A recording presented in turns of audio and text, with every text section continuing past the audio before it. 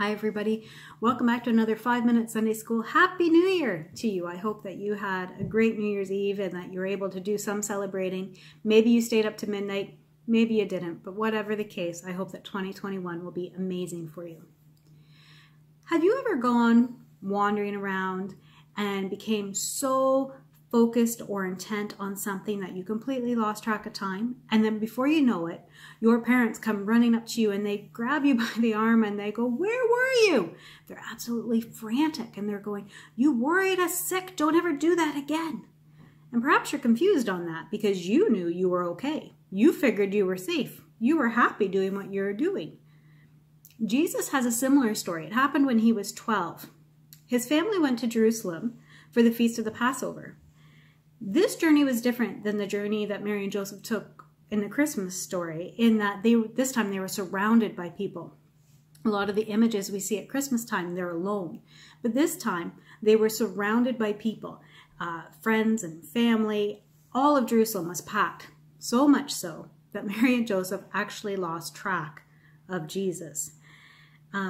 We can read about what happened in Luke chapter 2, verses 43 through 52. After the feast was over, while his parents were returning home, the boy Jesus stayed behind in Jerusalem, but they were unaware of it. Thinking he was in their company, they traveled on for a day. Then they began looking for him among their relatives and friends. When they did not find him, they went back to Jerusalem to look for him. After 3 days, they found him in the temple courts, sitting among the teachers, listening to them and asking them questions. Everyone who heard him was amazed at his understanding and his answers. When his parents saw him, they were astonished. His mother said to him, "Son, why have you treated us like this? Your father and I have been anxiously searching for you." "Why were you searching for me?" he asked. "Didn't you know I had to be in my father's house?" But they did not understand what he was saying to them. Then he went down to Nazareth with them and was obedient to them. But his mother treasured all these things in her heart. And Jesus grew in wisdom and stature and in favor with God and with men.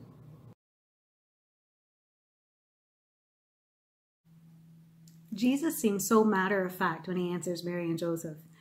Can you imagine your parents' response if you answered them with, "Of course I'm here. Where else would I be?" Do you think they would be as open and forgiving as Mary and Joseph appear to be?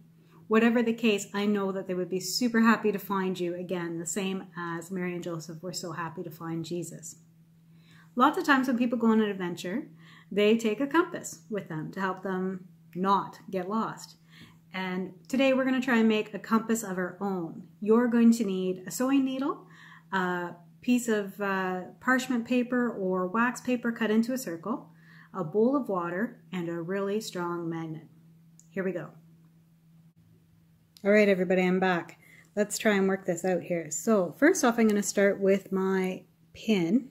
Oh, it doesn't want to come off the table. There we go, I got my sewing needle. And I'm going to rub it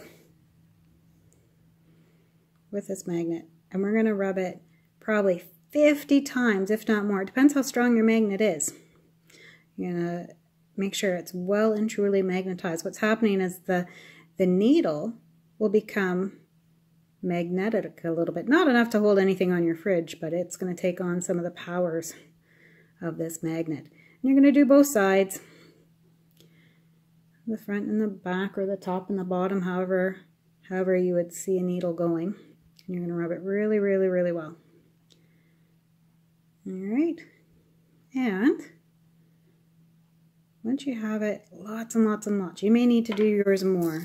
I hope I don't have to do mine anymore. I'm going to put it through this piece of parchment paper that I cut out earlier. Or if you have a cork or wax paper, you can do that too. And with any luck, when I put this in the bowl, it's going to move around to point to north. Let's see. Oh, it did right away. That is north. That's kind of surprising. I'm going to take it out and try again, see if it makes a difference. Let's see. And there it goes. So now I have my own compass. I don't know how well this would travel, but it was fun to make anyways. I'd like you to give it a shot at home. Let me know how it turns out. All right, so that's me for this week. You guys have a great week, and good luck with your online learning that's going to start. and we will get through this coronavirus and through the lockdown. I know it's really hard for some of you and you're missing your friends a lot. And please know that I'm thinking of you and I care for you all very much. And have a wonderful week. Take care. Bye-bye.